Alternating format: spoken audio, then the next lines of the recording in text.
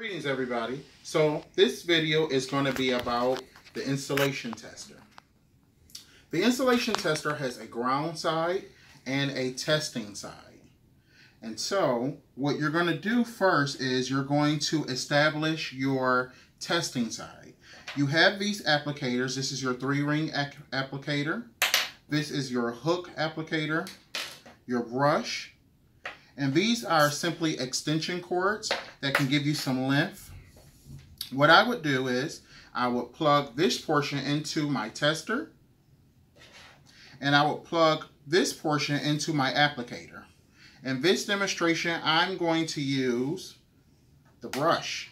And this stand actually, the insulation tester actually stands up, so you can kind of stand it up for yourself. Plug this portion into there, and now you have your brush. So you have your testing portion. Now let's establish our grounding portion. So this is actually an electrode hook. And so I'm going to take the grounder and I'm going to establish it just like I did my test.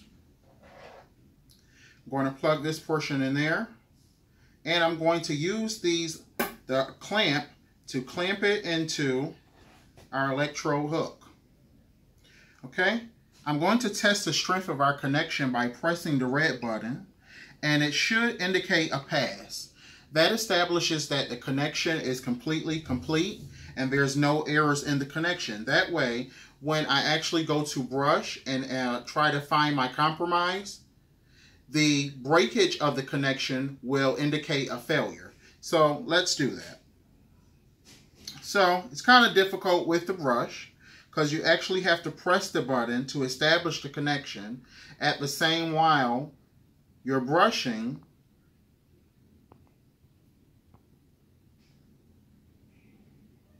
And you'll notice that it fails right at the exposure where there's no insulation.